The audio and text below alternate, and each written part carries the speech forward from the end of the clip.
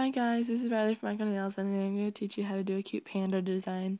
Okay, so first you're going to paint a little oval on the tip of your nail, just like that.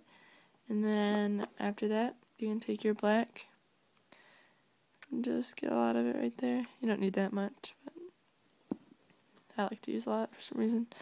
Then just dab your nail daughter or whatever you have around the house. I'm using a back of a paintbrush because I can't find my green nail daughter. And just make some ears. Make these ones kind of big. And make sure they're circular.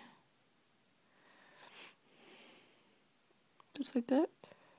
Okay, then do the other side. Just like that. Okay, then after that, you can make the eyes.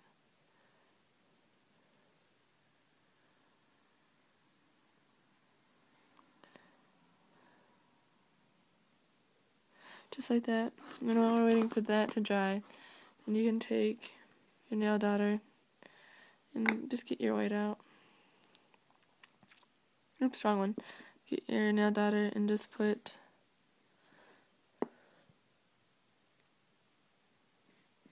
a black dot for the nose. Just like that. Then you can take out your white. Just dab it. You only need a little bit for this one. You're not using that much. Take it like that. Then put 2 white circles. Yeah, like this.